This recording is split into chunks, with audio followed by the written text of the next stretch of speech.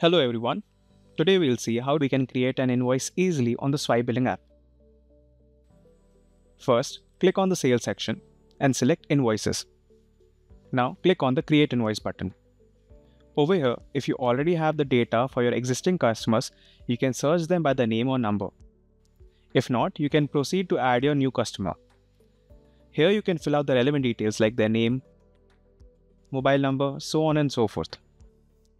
Here, if your customer has a GST number, put the number and click on Fetch Details.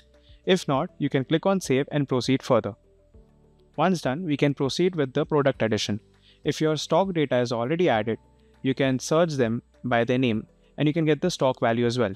If not, proceed to add the new product by clicking on Add New Product button. Here, we can fill out the relevant details like item name, selling price, and so on. If you don't have GST, you can still make a bill. If you do, you can select the desired tax percentage. Once done with the relevant details setup, click on Add Item. Now that we've added our customer and product details, we can proceed and save the bill.